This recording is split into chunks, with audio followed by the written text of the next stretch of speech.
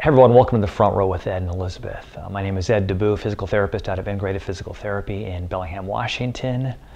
We're going to talk today about scalene, trigger points, and neck pain, facial pain, arm numbness. The scalene muscles, there's three of them. There's an anterior, there's a middle, and there's a posterior. They're located on the side of the neck here. They're a little bit challenging to get to, but I'm going to teach you how to get to them. They are my first go-to muscle if I have patients that have any type of neck pain, headaches, arm pain, numbness, elbow pain that's chronic. Any type of scalene irritation can really wreak havoc on the whole system. So let's first meet the muscle and take a look at the referred pain pattern in case we do have a trigger point in the scalene. Trigger point work is generally very safe, but there are a couple of extra precautions we need to take just because of the location of the scalenes on the anterior and lateral part of the neck or cervical spine. First one is be gentle. Don't use any tools or hard objects in this area. Never massage a pulse. If you are feeling something on your fingers, just move over. Talk to your doctor first if you have any history of stroke or cardiovascular disease. Stop if you feel dizzy or lightheaded, and of course use common sense in this area.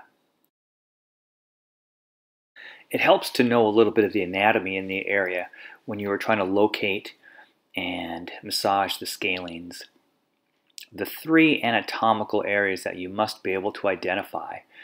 First one is the sternocleidomastoid, which is a strap muscle, and you can see along the picture where it is. Then we have the clavicle at the bottom end, which is just your collarbone. And then towards the back or posterior side, we have the edge of the trapezius muscle. So as you can see, it kind of forms a triangle. And what you'll find is that the medial and anterior scalene and part of the posterior scalene all lives in that triangle. The take-home message is anything tender that you feel in that triangle that's not pulsing, go ahead and give it some trigger point work. This is a slide on the right-hand side where you can see I've put X's where the trigger points are, and that's typically where you're going to find the most tenderness. As you can see, it's on the front and lateral aspect of the neck. On the left-hand side in red is everywhere where you can feel pain if you have activation of the scalene trigger points. This also includes numbness, tingling, so the scalenes are really your first muscle that you want to check with any upper extremity or neck pain. Although you can do trigger point work on the scalene standing, I recommend lying down. The first thing we have to do is identify that anatomical triangle. So there's the clavicle, there's the edge of the trapezius, and then you can feel that big strap muscle is called the SCM or the sternocleidomastoid. To find the anterior scalene, what you want to do here is, in this example, I'm working my left SCM and I'm literally grabbing it and I'm pulling it across or towards my windpipe, and I'm getting underneath it with the pads of my fingers, and I'm going back and forth strokes all the way up and down from underneath the jaw all the way down right above the clavicle. Anything that's tender will get worked for about 8 to 10 strokes, and then I'm going to move on. The middle scalene is easier to find. It's basically that lateral knobs on the side, or the bumps on the side of your neck. Start at the top by the ear and work your way down. That's the most lateral part of the neck. And once again, anything that's tender, 8 to 10 times back and forth, and then leave it alone. The posterior scalene is a little trickier to find, but what you'll do is you'll try to find that border where the clavicle and that upper trapezius starts, and then dig just a little bit in that area.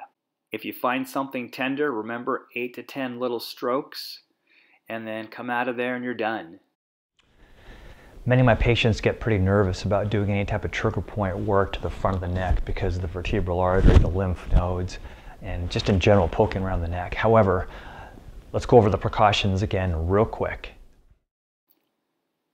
If you find that working the trigger points in your neck are helping any symptoms that you might have in your arm, neck, or shoulder, you can work the trigger points and do this series 2-3 times a day. Remember, you're only massaging each trigger point for about 8 to 10 strokes and then moving on, because you can overdo it in this area if you work at it too hard. As long as you follow these precautions, working the scalenes can be a very effective way of self-managing any type of neck pain, arm pain, numbness.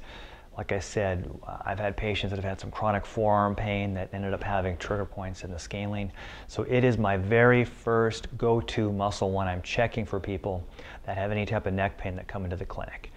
All right, if you have any questions, please leave them down below. If you like the video, please give it a thumbs up. And if you haven't subscribed, please go ahead and do that.